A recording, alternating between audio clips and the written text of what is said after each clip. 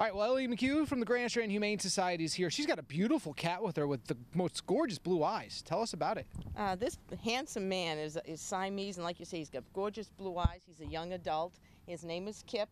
He's kind of fidgety now. He doesn't like being outside, but I mean, he's great. He's great with other cats, other dogs, and he's just a nice, big, muscular cat, and I'd like to find him a good home. He's been at the shelter for a while. Seems like he'd be a good inside cat. A good inside cat, good cuddler. All right, what's going on at the Grand Strand Humane Society? Today we're having a special adopt-a-thon from 11 to 3.